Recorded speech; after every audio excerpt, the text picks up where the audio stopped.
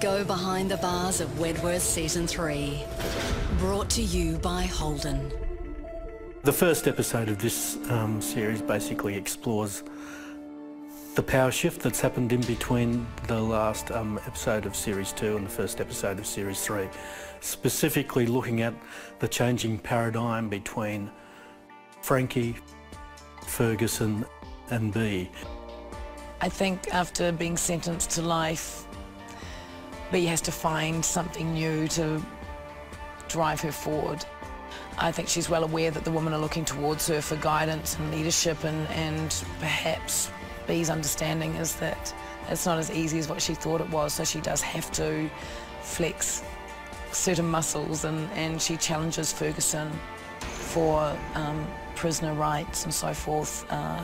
It's not as easy as what she thought it was. Basically, the ride for me wasn't about prisoners specifically trying to set of claims up, but moreover, it was about Bea showing that she could control the prisoners from inside isolation. And particularly, it was a point being made to Ferguson about who runs the jail. What was lovely, one of the things is that it actually gave Maxine a chance to shine as well.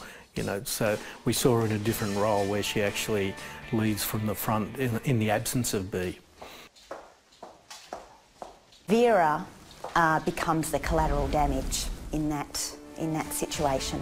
So she is taken hostage. While everyone is out, you know, burning things in the yard, she is in the middle of the prison, kind of tying up loose ends as she does. She's taken hostage, bag over her head so she can't identify who it is that takes her hostage and ends up in the isolation cell area, being, you know, the bargaining chip in this event.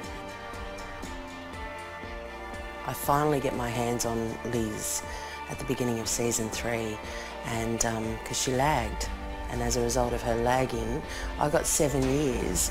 They weren't even my drugs, they were Frankie's drugs, just saying. But I got 7 years put on my sentence because she told on me. So it's kind of code, it's prison code. You don't lag, it's rule number 1. And so she has to pay. I think that it's Bea's utopic vision that the prison will change, but I'm not sure if that's going to be the case. I think that she definitely wants the best for the women, and she's trying to implement programs and situations that would perhaps change the system and make the women here more comfortable and for them to be heard and understood more. Whether or not that happens is to be seen.